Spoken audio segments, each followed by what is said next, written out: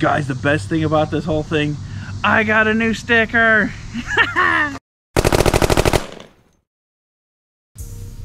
Oh hey guys, welcome back to Lowball and Outdoors. I wanted to jump on here real quick. I've ordered something I've wanted for a couple of years now. Finally pulled the trigger, went ahead and ordered it, and it should be here right about now. So what did we order, might you ask? Well, do you guys remember my 6x45 that I said we were going to be building here the next little bit? Well, I went and ordered an Oryx chassis system for it. MDT makes it, and we get to show it off here right now. This is the very first time opening this box. Check that out, right on top. Comes with a really cool chamber flag. It says MDT on it. Pretty cool. Comes with this little thank you for choosing Oryx. We hope you enjoy using this product. Super cool. Thank you card right off the bat. Oryx.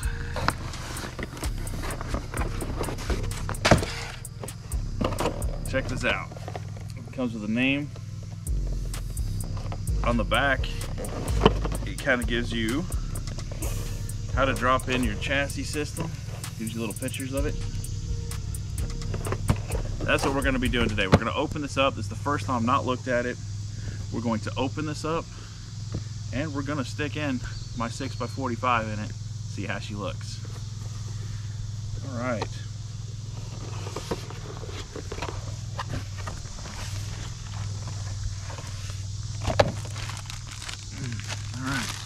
Just like that.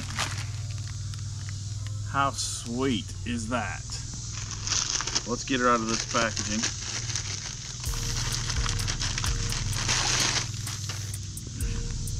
Very nice. It comes with 2 brand new screws. Hold this thing in place. It has a super soft rubber grip. All this looks adjustable. Heck yeah, this thing's gonna be sweet looking. Check that out. All right, let's go ahead and get this set up. The only thing this thing looks like it didn't come with is an AICS mag. But that ain't no problem. Things are everywhere if we can find one. Let's go get this thing set up. All right, guys, if you remember, this is my 6x45. It's open, nothing's loaded. This is wrapped in a Boyd stock, which I absolutely love Boyd stocks, don't get me wrong. However, I do have several of them, and I kind of want to do something different with this one. So, we're going to put this Oryx together. Now, something I noticed in this Oryx chassis, check that out. It comes with a rubber little O-ring. It's pretty cool. Okay, well, let's get this one stripped, and I'll bring you right back as I've sandwiched them together. Makes it look good because it's just little 2 screws. You pop 2 of them out, you set it in here, put 2 of them in, you're good to go. All right, I'll bring you right back. All right, guys, it's sandwiched together. Check this out. This is the finished product.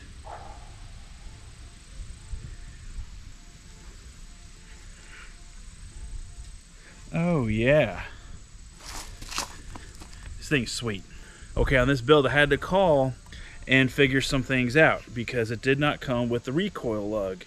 A Savage Axis has a recoil lug made into the old stock. You have to pull that and put this one in here. That's a very important key step. Don't forget it. Then it pretty much just sits in there. You bolt it down. You're ready to go. Okay, now we got one more thing we got to do. We got to get a magazine. For that, we call up old Larry from Midway, USA. Yo, Larry, can you send me up a AICS mag? Gotcha. Alright, he says it's on the way. Oh, super fast shipping. Can you believe that? Alrighty. Accuracy International magazine. Here we go. So, how does this thing look? Check that out. Sweet, now all we got left is to install our scope, and then we will be headed to the range on the next video. Until next time, guys, let's keep it cheap.